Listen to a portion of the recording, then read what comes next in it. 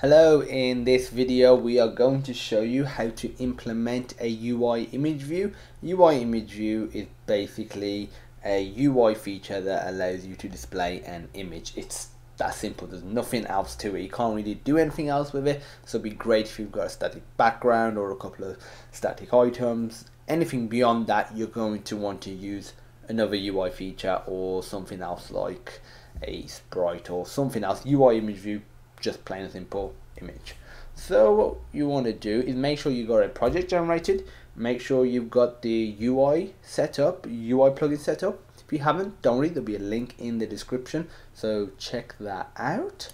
And to implement it, it's simple. You do UI : image view, just name your image. I'm just gonna call it image view equals UI : image view, create, and this just takes one parameter, and this is the image location. So for me, or the one I'm going to choose is hello world.png.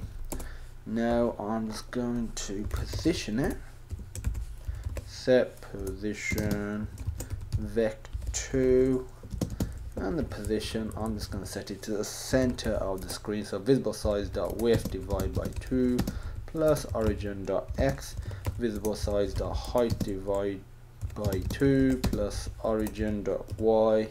And finally, like any other node, we need to add it as a child. So image view.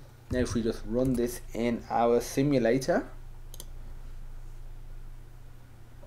unlike many other UI items, you don't have a event listener or anything to detect touches, because like I said, it's just to display a simple image.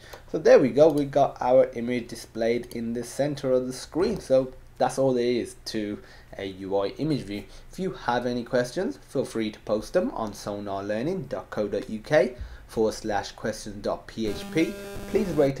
Please rate and subscribe, as it does really help keep the content free.